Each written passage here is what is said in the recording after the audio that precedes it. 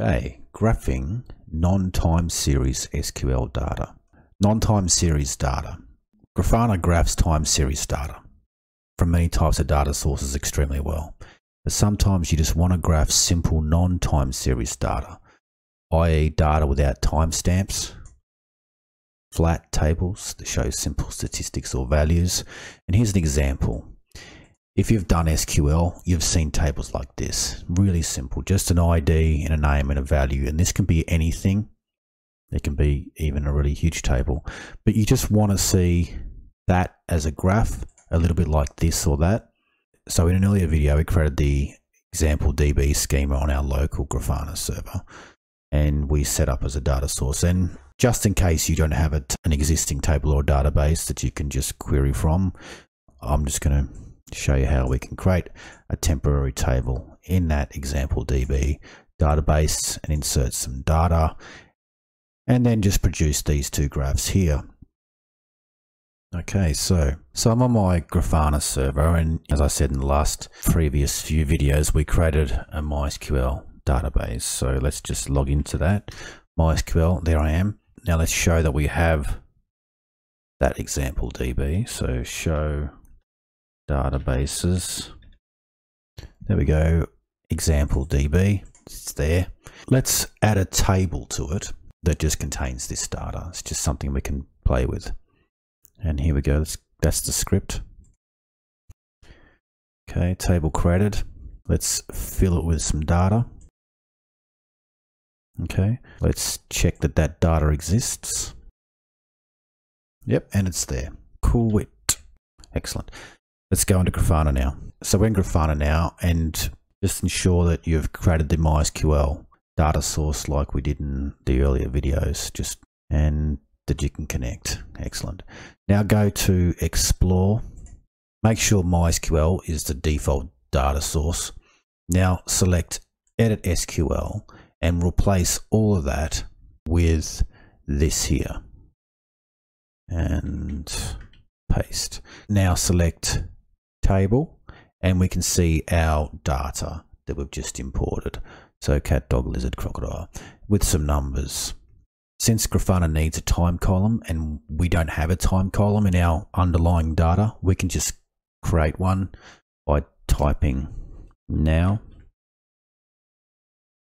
as time, for example, comma.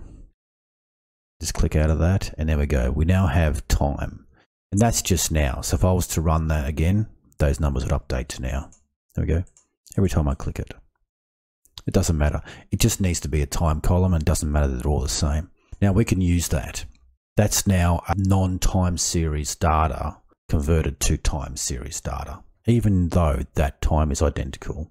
And that's what Grafana needs in order to create a graph. So let's just copy that.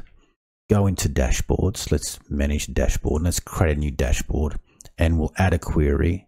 That query will be MySQL. Once again, edit SQL, replace all that with what we just created.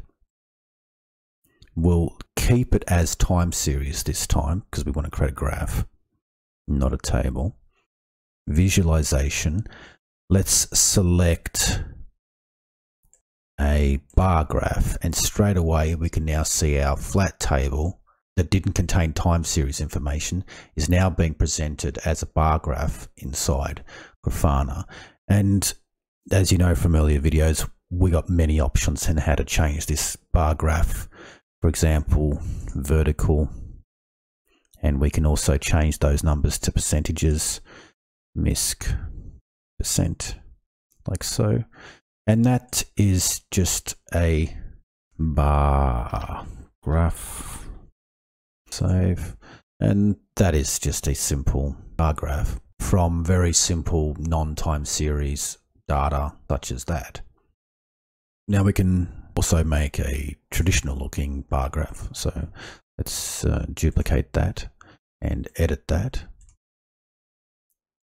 Okay, so in the visualization, let's choose graph, and we'll scroll down, and the x-axis, the mode, will be series. And there we go. We start to see that.